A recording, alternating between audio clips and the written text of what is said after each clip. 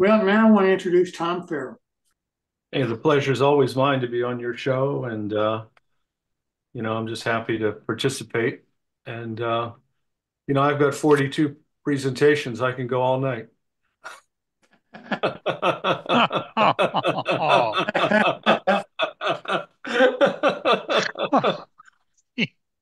All right, kidding aside, this is I do have 42 presentations. This is part two of the new Turtle Creek, West Turtle Creek scene on the Rustic Buff and Old Gothic. This is going to feature tunnels and mining scenes and bridges and all kinds of neat things. Last time I was working on a timber tunnel dual portal. Uh, I finished that, and this is where I left off last week. And it dramatically changes when you have all the components on and weather it. You hardly know it's the same model. But that's the completed tunnel portal. So that's before it's finished, and that's after. And just going back to here, these little squares are 040 styrene that I simply cut in strips. And then with my chopper, I cut them off. And then I glue these Grant line uh, bolt and nut combinations on there with styrene glue. And that's the look you get. And it on the layout, it looks outstanding. So that's where she goes. I glued it in place, and it's scratch built. There's probably not $5 in the whole thing, and you can't buy anything like that.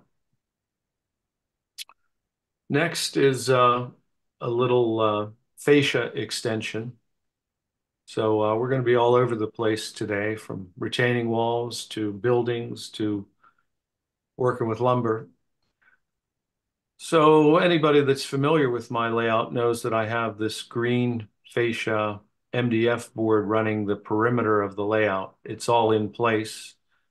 And I have cabinets below, custom cabinets that I built. And then above, anytime I'm going to have scenery, I simply add a fascia board on top. And I had this piece of pine, so I took an exception to my MDF and I used cut this out with my jigsaw, and then I sanded it smooth, and it's 36 inches long, and at its highest point, it's 7 inches in height. I'm going to show you how I attach that to my MDF board. At 4 inch intervals, I put some measurements and I matched them up from the pine board to the fascia board. I drew to match because I'm going to put dowel rods in here, and if it's off a little bit, the dowel rod won't fit. So when I do this, I'm very careful to drill one hole and then carefully mark the exact dead center of the other hole. And then I cut the dowel rods. They're 2 inches in length approximately. I fill them with this, fill the holes with both sides with this tight bond yellow glue. When I've did this in the past, I've sanded this paint off so that you're gluing MDF, raw MDF to raw pine. But I didn't this time. The strength really comes from the dowel rods. And there it is, glued into place. And there's the first coat of paint. Um, let's see where I have to fill in some of these areas and sand. Um, but I'll make it perfectly smooth when I'm done. And it's a nice look. So the layout's not endless flatness. There's ups and downs to the layout. Next up is a timber retaining wall that I'm making for that tunnel portal, right next to the tunnel portal that I featured. I always start many of my projects. This is 1/8 inch plywood base that I cut to 11 1/2 inches in width, 5.75 inches in height. And then I took these, I'm really enamored with these Hunter line stains. I've got about 7 or 8 bottles of this stuff. And I started, this goes a driftwood, a medium brown, and a light gray. So there's really 3 different colors here. And these are just simply craft sticks from Hobby Lobby. So they're very inexpensive. And it's really a nice effect when you glue them on that plywood that I showed you. I cut them all to a 6-inch length and then a 5.5-inch length. And I just staggered them back and forth, different colors, keeping a gap here that is, I went back and I marked that this gap between this joint is 2 inches or 8 feet. And then I went with a square and I marked this basically this 2-inch interval. And then I began adding these 12 by 12s, which are 1/4-inch material. Now that's you can see the graining on there. I took my razor saw and dragged it across 3 or, depending on how many sides we're showing, 3 or 2 sides till I had that complete. And these ones fit in between. This was quite time consuming and I wanted them real tight. And then I had to stop because I was out of these Grant Line 1/4-inch scale, O scale, 2.5-inch square nuts on 6-inch washers. These just came in this morning, so this photograph's fresh, but I couldn't finish this. Next time you'll see this finished wall in place on the layout since my order came in. They came in a couple days. That was $27 you're looking at right there, just for reference. Of course, I won't use them all on that wall, but I wanted to have an adequate supply of them because I use them. So there's the wall in place without the hardware. You can see the side here. This is the look I will achieve when I'm complete with this wall, but it fits just fine, exactly how I wanted it, right behind this stone abutment. And that's going to be colored as well. That's a base color on there next time. And because I ran out of those Grant Line components, I switched to the coal tipple. And I started, this started with basically, I don't have I forgot to take a picture of the box. And I added these 1/4-inch 12 by 12s to the front of this without taking a picture of the box, the bin, if you will. This will all get covered. I mean, you'll see this develop as next week. I should have it finished, but this is all very raw right now. This is the back of the coal tipple. So I added these 12 by 12s here. Sort of a confusing photograph. This is actually the front of the model here. The top half is the back of the model. There, that makes it clear. So I added this, I painted this black. Nobody's going to see this. I was debating on whether to run 2 by 12s through here or I'm sorry, 4 by 12s or some massive piece of wood to support the coal. Nobody's going to see this. So after the show, maybe somebody give me a couple of comments whether I should run those beams down or not. I mean, I've looked 7 ways to Sunday when this is on the layout and you just can't see them. I don't know. So I put a gondola on here, a wooden gondola, just to make sure that, that I have the proper height here.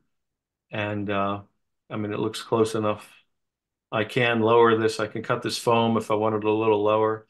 I'd like somebody else's opinion on that too, whether you think that's excessive height after the show. If somebody could comment, that'd be interesting to know. It's tough to see in prototypical photos. And I looked and I looked and I looked. It's pretty tough to see that detail in these old photos. This was the side of the coal tipple. It looks pretty rough there. I added these 4x4s. These little fuzzies were burnt off or sanded off. Now you can see the model really starting to shape up. I added some cross bracing here and some other strips of wood here. And it's just like everything is a layering process and a question of patience. On top of that structure is a building. And as I'm treating this, I started with a plywood base, and then I marked at half-inch uh, intervals, actually quarter-inch intervals, and where the 2x8s will go, because I'm putting, as you'll see, I'm putting a sidewalk on there. I'll show you how that plays in later. This is the Tipple building front wall. It's board and batten. You'll see in a moment. So if I laid out the where the windows go, because this thing's roughly 8 inches, 9 inches in length, I had to super glue two pieces together here to, right there's the seam. You can't even see it, to get that width. Now, the interesting thing about board and batten, I featured this last year, when you put in windows and trim, you have to trim the batten back or your windows won't fit correctly. So see how I've cut out for the window and I've removed, and this batten has been physically carved out with an X-Acto knife. And on the bottom here, I've already cut out for the trim, a 2x6 trim, or 1x6 I'm using. So what I do is I just draw a line here with a piece of 1x6 strip wood. Then I lay a ruler on there, and then with a very sharp blade, it goes click, click, click, click, click, click, click as you're cutting these the tops of the battens off. Go make two passes, and then I just go back and carve out the battens. So these are the two side walls. There's a lot of work in one of these. So when I'm doing this, I want to be careful that I don't screw it up. Because not only do you have to cut it out, you got to cut the windows out, you got to cut all these. There's just a little bit of work in there, but it's well worth it because when you put the windows on, they fit flush. They don't stick out on top of the batten. And there's all the pieces for the building that sits on top of the tipple. So there's the left wall, the right wall, the back wall, the front. This is that plywood base. I've put a quarter-inch material around the perimeter so that these walls have something to glue. I have something to glue to on the bottom. Next, I had to choose the paint color. So I took those window cutouts and I tried various combinations till I got something. I was originally thinking blue because I got a lot of green buildings on the layout. Then I thought I'd try an off-white. Then I thought it was probably unlikely that they'd ever paint a coal tipple white. So then I did a blue-green. I really didn't want green because I never favored it. I don't have too many red buildings. So that's what I wound up with. I used, how that technique is done is over the raw wood, I put down this 100-line medium brown. It's really sort of a dark brown. I put that down, let it dry, and then with a dry brush, I take a relatively wide artist brush, camel hair brush, and I put some paint out on a little dish, and then I dip the brush in the paint, and then before I apply paint to the model, I wipe the brush either on a scrap piece of wood or a paper towel or whatever I have handy that I want to take the bulk of the paint off, but enough that I get some color when I actually do it. And it's a beautiful technique. Look at that. I mean, that just blew me away how nice that came out. It's exactly the finish I wanted. Another happy accident by Tom Farrell. You can see these 2x8s going across the bottom. If you recall, on the flip side, when I made all those with my square, and a pencil, I made those guides for these. I wound up going every half inch, not every quarter inch. Quarter inch looked too busy. Half inch is equal to 2 feet. I thought a quarter inch, a foot would be too tight. It's probably something in between, but I figured this was sufficient for this building. And then I strengthened the roof with these quarter-inch material, or prepared for strengthening the roof. And then my classic, I paint everything black with an inexpensive acrylic flat, because when you look through these windows, I don't detail the inside of my buildings, and I don't want you to see anything. So there's the roof bracing. Sometimes I'll run bracing up and down here. I debated doing that, but when I said, if I put all this in and I glue the roof on across here, that'll be sufficiently strong.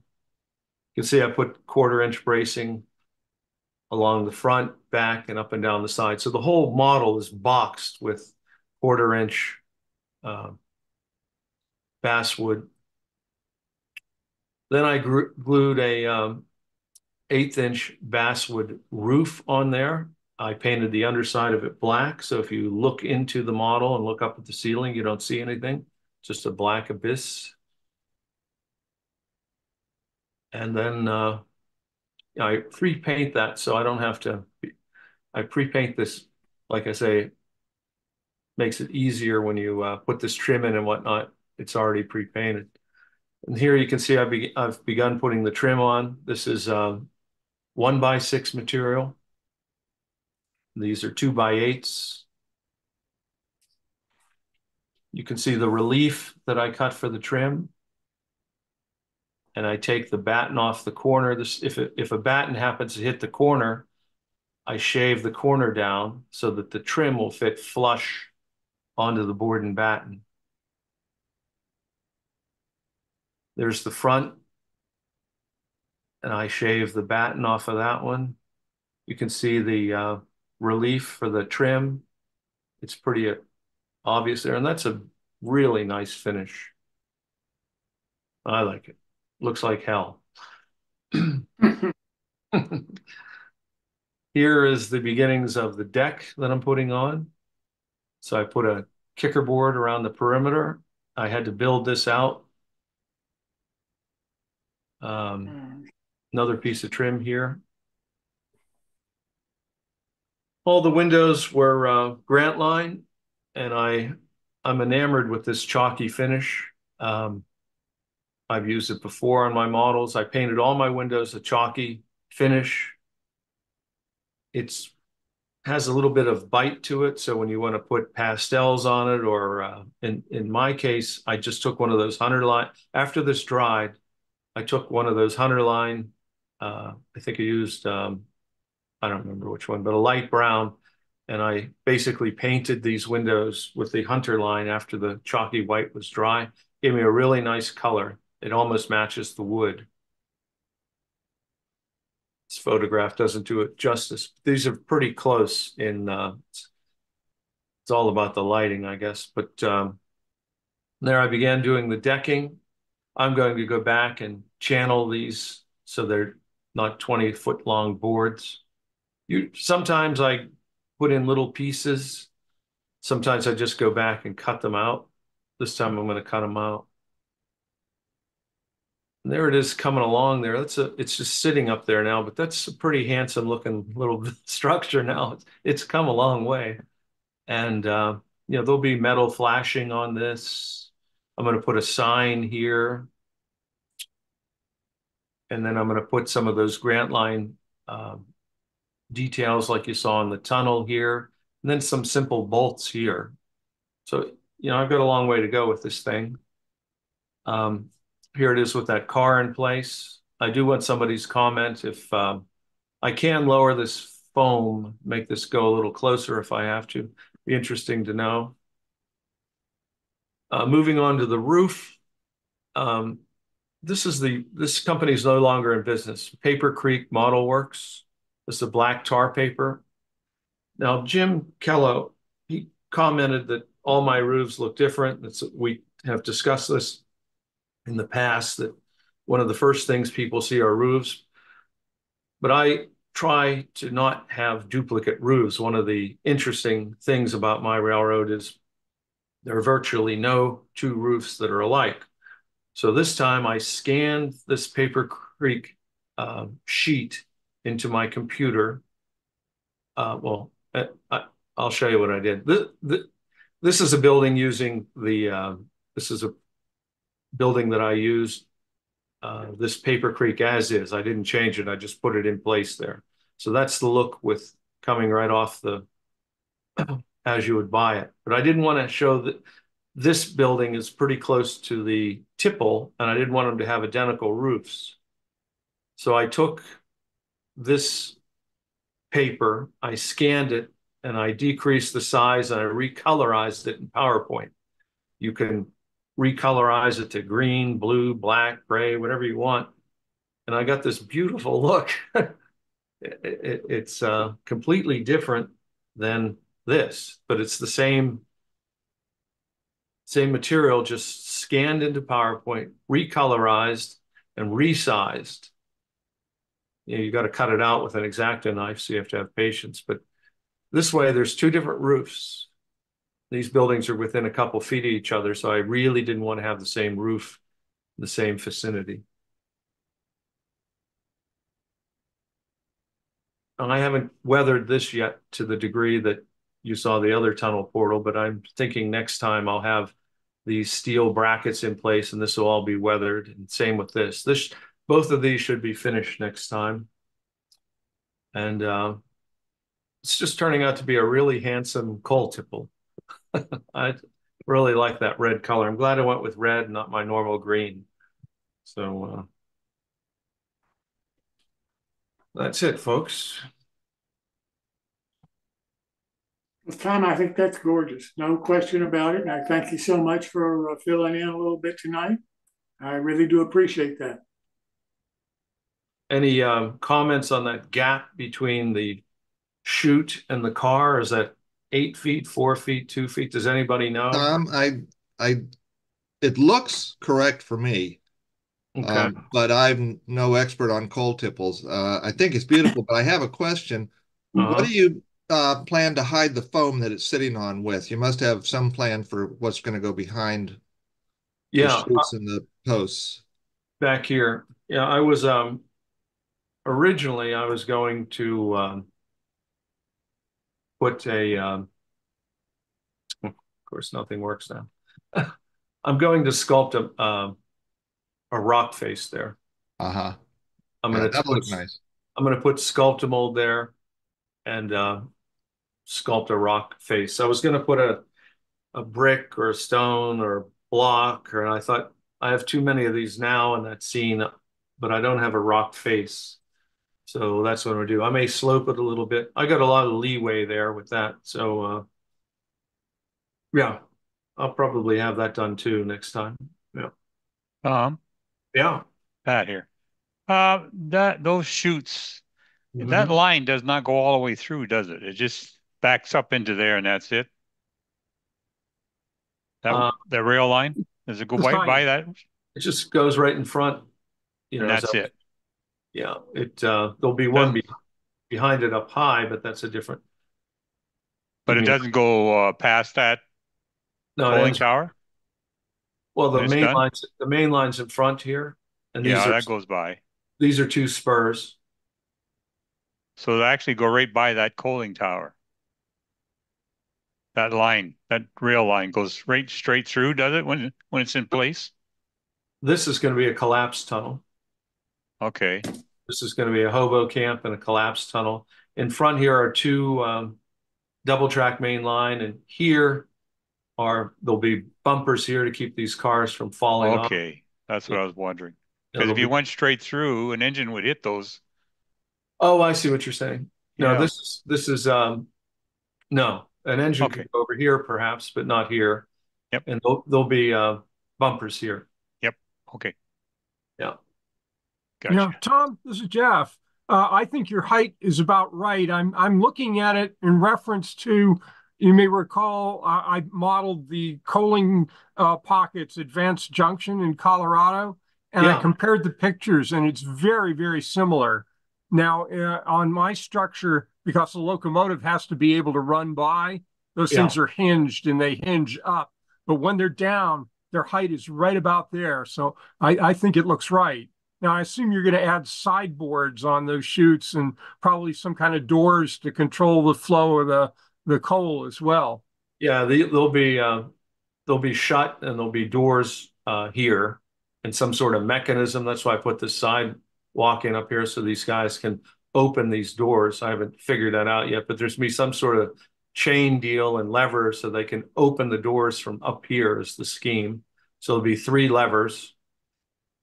And this will be Grantline makes a really nice little casting set for the door on a coal tipple. It comes with a couple of gears and a chain, and though it's designed for the guy to be below, I wonder if you couldn't just flip it around and have the chain go up, and they could pull the chain to open the doors through the gear mechanism.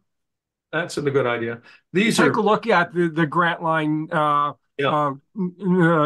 set. It's a multi-part set specifically for coal tipple doors, and I think it's a really nice piece. These things are just very raw here. I'm going to put styrene on here to simulate metal and some sort of bolt pattern here and sides. And then these will all be closed with some sort of gate. And like I say, the idea was to have the whole reason I put this platform up here was so these guys could manually open these gates, you know, so that's the idea anyway. Okay, but Thanks that's a so good much, idea. Tom. Okay, thank you guys. Yep. Yep.